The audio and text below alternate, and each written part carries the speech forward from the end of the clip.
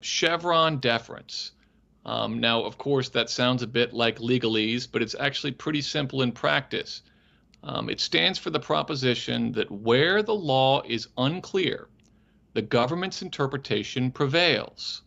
The problem here is that all laws are rife with ambiguity.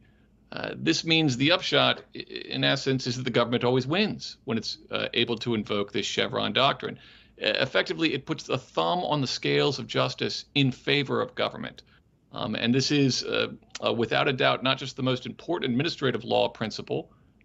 It's one of the most important principles in all of law. And by important, I'm not passing judgment. I oppose Chevron deference. What I'm saying there is it's consequential. This is something that is cited and used in thousands of cases. And I believe 15,000 odd cases it's been cited and used in the 40-odd years since 1984 when this doctrine came into effect. Well, yeah, so this has been in place for 40 years. And effectively, I mean, just another way of putting it, I guess, would be that if there isn't a specific congressional law, if it isn't actually in a law, essentially whatever administrative agency decides is the interpretation becomes the interpretation of the law. In practice, yes. That which isn't forbidden is in essence condoned, is allowed.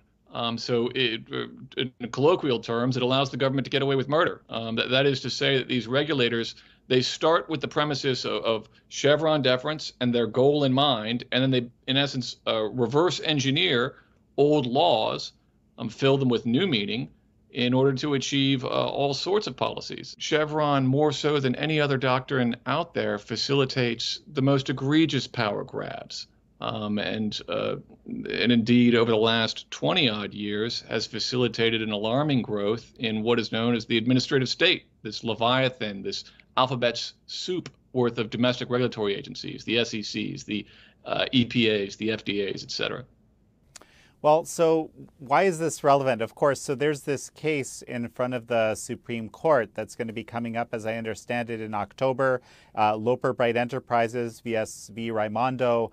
And so tell me about this specific case and why suddenly there's an opportunity to challenge this Chevron deference.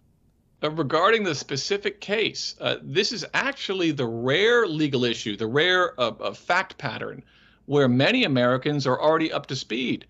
That's because the crux of this case, the factual dispute, was featured in the Oscar award-winning film Coda, the Best Picture award-winning film.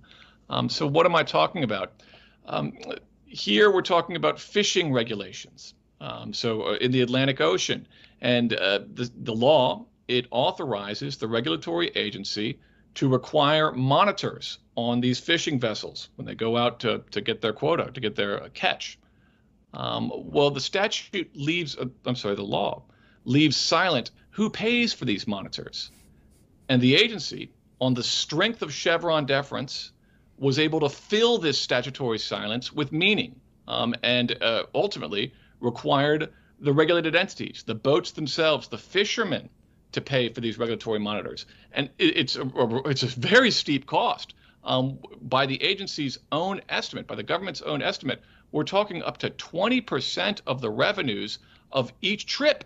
Again, a tremendous burden upon these fishermen.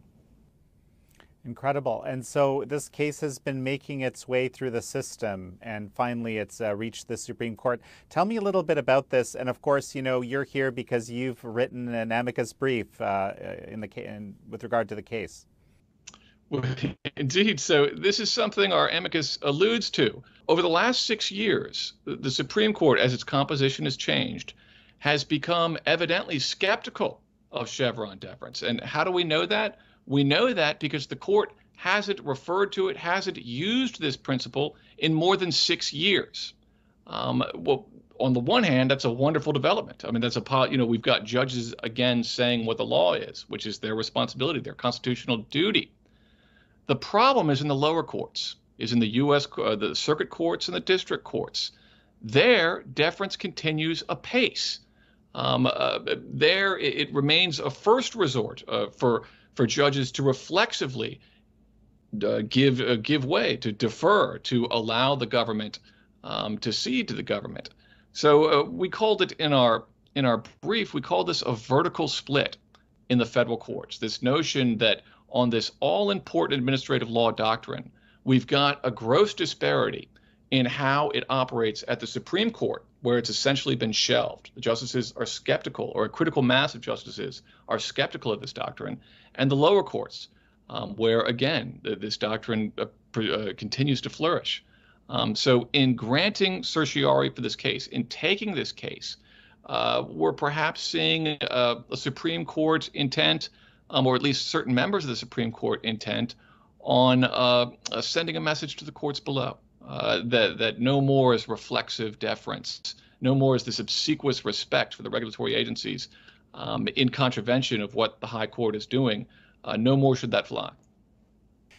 You know, we often hear about, the legislative branch kind of ceding its authority to the executive branch and to the judicial branch. Well, this Chevron deference probably has played a significant role in this. So before I get you to tell me more about the amicus, why don't you just tell me the impact that, in your view, this has had over the last 40 years on lawmaking? Oh, it's impossible to overstate the impact. In essence, it allows lawmakers to escape accountability. They can pass these ambiguous, open-ended laws and then claim to have done something. And then when the regulators regulate, they can cry foul. That is to say, they can pass the buck. So Chevron deference, perhaps more so than any other legal principle, has resulted in the diminishment of our modern Congress. I should note here, it hasn't always been this way. Our Congresses of the 20th century, to be sure, they had many flaws in values, if you will. But when it came to knowledge of how the system worked, knowledge of policymaking, knowledge of lawmaking, engagement with regulation, Congress was very much in the game. I mean, it's only been in the last 4 decades when we've sort of had this Congress that really is failing to compete as it should with the executive branch. And a major reason for that is this Chevron deference. Maybe a quick reminder of us of how the separation of powers works? Oh, well, indeed. So as we all learned in school, our American system, the genius here is that we've got these 3 branches of government, the executive, the legislature, the judicial, and under our system of checks and balances, they're supposed to compete with one another. That is to say, they're supposed to check one another to ensure that none of them becomes ascendant over the others. This is meant to rein in overbearing government. And to be sure, it has worked wonders, over our 240 odd years of history.